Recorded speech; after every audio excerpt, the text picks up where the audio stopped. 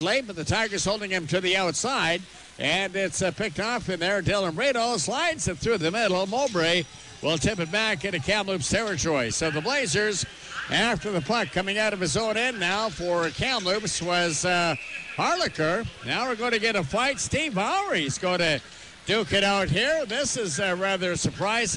Shynkaruk and Owre. Owre got Shynkaruk's helmet off, and they just stand there and trade punches. So Owre and Shynkaruk, they wail on one another a little bit, and I'm a little surprised at that. I didn't think Steve Owre was the type of guy that wanted to drop the mitts, but something got that going. No, the laid-back California kid getting a little bee in his bonnet. I did again. That was behind the play, and not sure exactly what started that scrap, but a very spirited tilt. Probably the most punches landed of the three fights we've had here tonight. Both guys getting a few good shots in. Owre started out nailing Shynkaruk a couple of times. Shynkaruk came back with a few right hands, and Owre